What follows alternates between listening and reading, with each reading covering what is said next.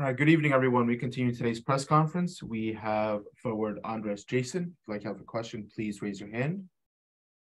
We'll get started in the room here. Scott? Hey, thanks for the time, as always. I appreciate it. Getting come from behind, tied the other day. You got a 3-game homestand right now. Talk a little bit about the momentum of New England carrying into a tough match you got on Saturday. Yeah. I think New England's always a good team, especially the way they play. We have a lot of players with a lot of quality, so I think that was a really good result on the road, especially at the end of the game. I think we were the team pushing and trying to get the win. So I think we felt good in New England, and we can carry that momentum into 3 home games where I think we feel really comfortable, and we love playing at home in front of our fans. And generally we were able to get really good results. So I think carrying that momentum into these home games can really help us make a push in the East to get towards the top. Glenn? Andres, Nick talked about yourself and Justin a little bit, and about the players who are trying to almost force their way into playing time. And he basically said that's what you have to do in terms of how you're approaching each day, on the field, off the field. Can you talk about how that motivates you and how you think it's going for yourself? Yeah, I think at our team, we have a lot of players with a lot of quality. I think players show that each week. So I think in order to break through, you have to show that in training and in games. And when you get your moment, you have to take it. So I think for me, that would come with, scoring a goal or creating chances like that. And I think as long as I keep working hard in training and showing that, I think I'll get chances. And then, it's up to me to take them and really cement my place in the team. And that's going to come through goals, assists, stuff like that. Is that a difficult proposition? I mean, you've been here for a while now. You're almost a veteran, but you've been in and out of the lineup over that time. Yeah, I think it's difficult for sure. If it was easy, then we'd be playing every minute. But I think with a team like us, especially when there's so many players with quality in the front, it's definitely difficult to break in. So I think this year I've been doing really well in training. I feel confident. I feel I'm at the level. So I think I just need to, take that last step and really break through. John?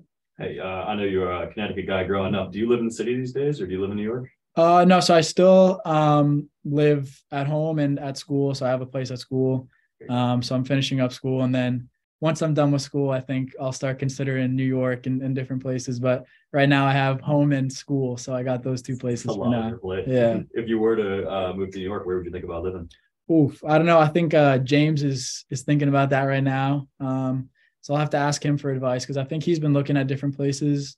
The only thing with New York is, the more into the city you live, like the longer the drive to practice. So you kind of have to balance those 2. But yeah, it'll definitely be something to look into soon. Cool. Thanks.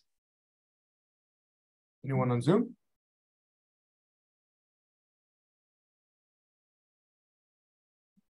I'll follow up with numbers. Okay, Glenn, go ahead. So I want to get back to you forcing your way in. What if scoring goal? If you're an attacking player, it seems like scoring goals is almost the most certain way to make your mark. Maybe it's in training, and that gives you your chance. And then when you get your chance, is that the way you feel about your position? Like, or maybe creating chances as well, but being more frequent in that category? Yeah, I think so. I think I can provide stuff like working hard, running. I think I have a really good engine to run and be able to work hard for the team for an entire game. And I think that's advantageous for certain games and certain scenarios. But I think the only way you can really, cement yourself in the team is by, providing goals, assists, which is, the toughest part of the game. But the players that we've had in the past that have played every game, like Tati, that's what they gave every game, goals, assists, chances. And I think as a forward, that's what you aim to do. It's difficult, but that's what you want to aim for. And, obviously it's not going to come every game at the beginning, but it should be the goal to, contribute on that end. And onto the Zoom, Michael Andre. Thanks, Andre. Sorry, Esteban. I was having a hard time getting my hand raised when you asked. Andre, Atlanta poses a very interesting situation. Thiago Almada is the first current rostered player in MLS to win a World Cup. A lot of times guys who won World Cups have come after they've played. And I'm curious for your perspective, because your father's Argentinian. This could be one of the few games where there's the NYCFC fan base is going to be strong in Yankee Stadium, but there could be a lot of international supporters coming out just to see Thiago and to help celebrate that World Cup victory.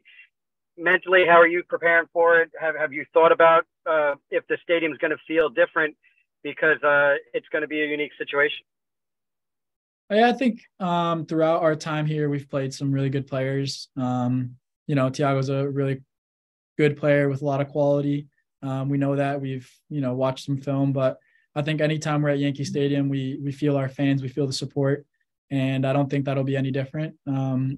We've played games at Yankee Stadium where, teams from Mexico have had support, but I think at the end of the day, our fans always come through and they're the ones that you hear throughout the stadium. So we're not too worried about having an environment where we're almost playing an away game at home. I think that's not something that's almost possible at Yankee Stadium. We love our fans. They always support us. So we're not too worried about that. And final one in the room, John. Hey, a little bit of a different question, but do you have any like soccer idols? Anyone that you kind of modeled your game after? Anything like that?